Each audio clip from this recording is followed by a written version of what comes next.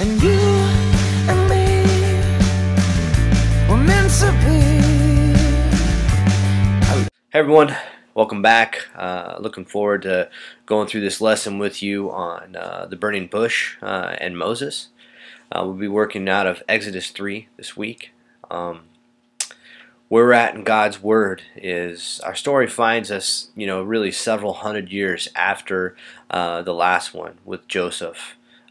And we're seeing God's promise to Abraham from Genesis chapter 15 that we covered a few lessons ago being fulfilled and he's about to call his people out of their slavery from Egypt.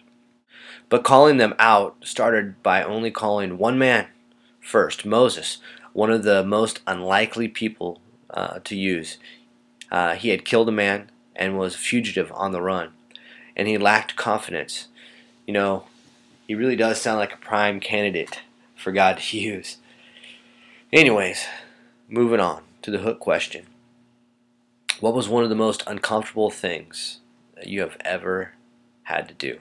Why? This is a great question. I wouldn't expect answers like given out right away. Let them sit on it and think about it a little bit. But, as people are coming in and you're trying to get people to concentrate on and focus in on it's time to talk, go ahead and bust this question. Okay, after the hook question, guys, I would go ahead and just read the transition section just like it is there in your booklet. Today's story introduces us to a man named Moses. He was born to Hebrew slaves, but he ended up living in the palace of the king of Egypt and was raised by Pharaoh's own daughter. In a moment of passion, he killed a man. He fled Egypt, the place of his birth, and he went to the land of Midian. There he met a girl, got married, had some kids, and worked for his father-in-law.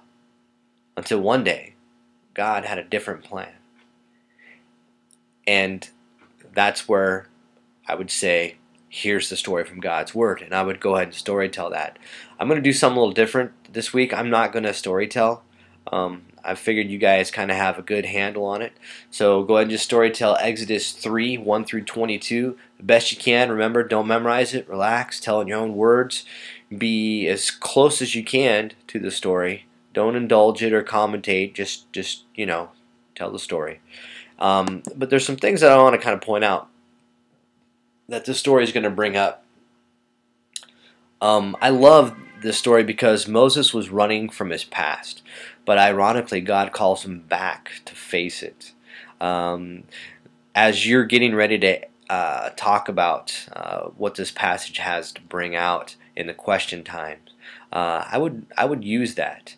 Some people are dealing with some things in their past and they haven't yet faced them. Moses had serious confidence issues, didn't he? I can't go. I got a stuttering problem. He makes tons of excuses to God through this passage, but God says, no, you're going anyways. And I love that about the story because it proves that God will use imperfect people to do incredible things. And you can draw a parallel from this to modern times and right into your own group. Moses was the spokesman for God to the most powerful king on the planet at the time, Pharaoh. God challenged the power of Israel and the Pharaoh himself. He used Moses to announce it. Then Moses acted as a mediator between God and his chosen people, much like Christ does today for us. So God can and will use each of us today to challenge the mighty powers of the gates of hell that we face.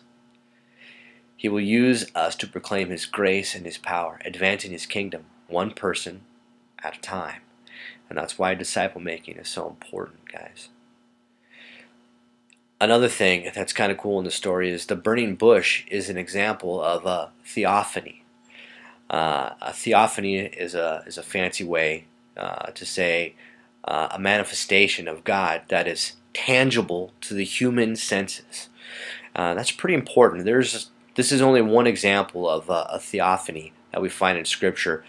We see theophany back in the story of when Abraham and God was making his covenant with God, the fire pot, the burning fire pot that walked through the two halves of the animals. Later on in the Exodus and wandering in the deserts, you see the fire cloud, or the pillar of fire by night and the pillar of cloud by day. That's a theophany. The three angels that met Abraham by the tree of Mamre were an example of a theophany as well. They're sprinkled all throughout the Old Testament. I just want to introduce that idea to you because, I'm a geek basically, and now you will be too. Another thing to note in this story is that the name that God gave Moses, he says, "I am who I am." And some other translations have it a little differently, but the bottom line is this speaks of God being the eternal one. And it relates back to the patriarchs of the nation, Abraham, Isaac, and Jacob. Because remember, the people were in captivity for 400 years, and they were slaves, so they really weren't allowed to practice openly their worship. I mean, some of them did still, but they would have been also heavily influenced by the gods of Egypt. So it was really good for God to bring them back to their roots, essentially. And a fun thing that you can do as for part of your prep is to check out Exodus chapter 6, verses 1 through 8. God kind of fills in the details about who he is. In the same way that God is Father, the eternal I am, Jesus is also called I am. That's in John 8:58. And we're going to spend a lot of time, actually, when we get into the New Testament about the I am statements that Jesus makes. That'll be really cool for you. Jesus is the same yesterday and today and forever. That's kind of what Hebrews 13:8 talks about. In fact, the very one who was speaking to Moses through the burning bush later came to us in human form as Jesus of Nazareth. So that's kind of cool. I just want to point some of that stuff out that you can maybe use in group. The big four questions. What do we learn about God in this story? Well, obviously I've covered some of that. He's the eternal one and things like that. What do we learn about man, ourselves in this story?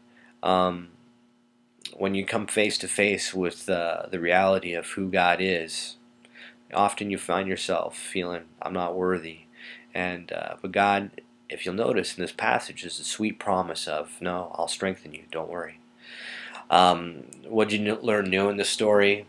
Again, answers vary, but that is probably one of my favorite questions of the big four. And what should you do differently because of this story? Again, answers are going to really vary in this. The extra questions I think are definitely worth getting to, though. Can you relate to Moses and the response that he gave God at first? Why? I can't go. Send someone else, God. Yeah, I think we can all relate. The second question for extra questions is go back and read Genesis 15 together. Is God faithful? Explain your answer.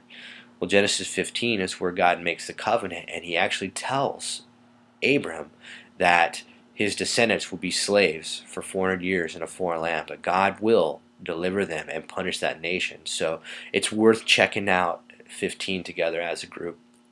And when you hear the word holy, what do you think about? Is that biblical? Things to do between the group. This time around, has your group planned a Matthew party yet? When is the last time you ate together as a group? If you haven't done this yet, you may want to get it on. And I really want to encourage you to do that. Take time just to enjoy each other on a social level. Who have you talked to from the group lately just to see how they're doing? Are you guys calling each other throughout the week? Just not during Sundays and not during your group time. Are you talking to each other? Are you communicating? Are you having genuine, authentic, biblical community? I hope so. And the memory verse for the week is Exodus 3:14 through 15. It just happens to be the part where God says, I am who I am. Say this to the people of Israel. I am has sent me to you.